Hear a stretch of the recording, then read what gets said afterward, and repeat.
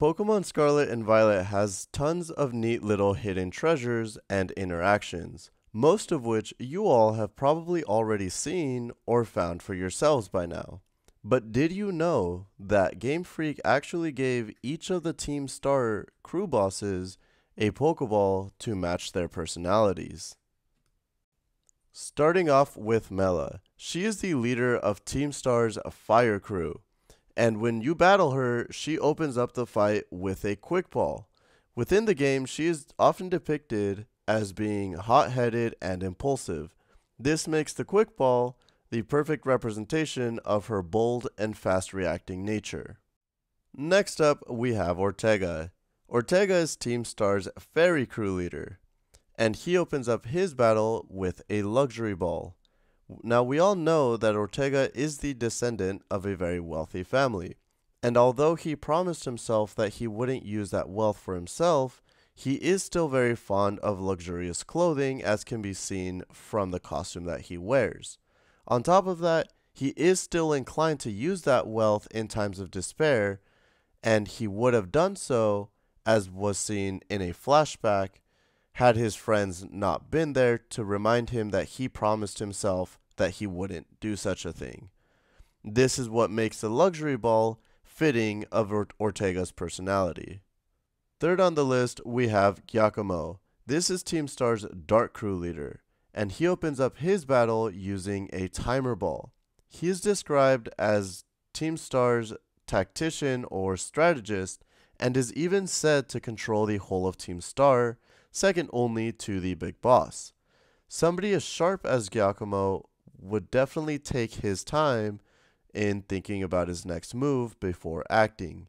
This is what makes the timer ball perfect for Giacomo. Our fourth Team Star boss is Eri. Eri is Team Star's Fighting Crew leader, and she opens up her battle with a heal ball. Now, Eri is often depicted within the game as the group's mom almost, or as the caretaker, often going out of her way to make sure that everyone else around her is safe, even to the extent of endangering or risking her own health. This is what makes the heal ball befitting of Eri's personality. And finally, last but not least, we have Atticus. This is Team Star's Poison Crew leader, and he opens up his battle using a repeat ball. Now, personally, I found this Pokeball the hardest to connect with its trainer. But let's take a look at Atticus's personality. He is very much into fashion and art, as can also be seen by the fact that Atticus designed all of the costumes worn by the bosses in Team Star.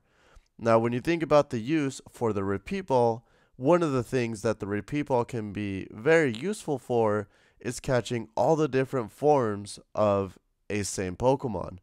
For example, if you want to catch all the different forms of Deerling, or the different forms of Oricorio, or even the different forms of Squawkabilly, or any other type of Pokemon such as Tatsugiri. In those cases, the repeat ball would be the most useful in collecting all these different forms, getting all the different patterns and colors of the same Pokemon, something that would be very befitting of Atticus's personality. What do you guys think? Do you guys think that the specific Pokeballs given to each of the Team Star crew leaders was intentional, or do you think there may have been some other meaning behind them? Let me know in the comments down below.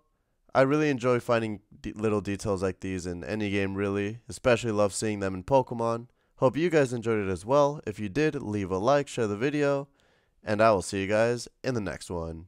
Goodbye.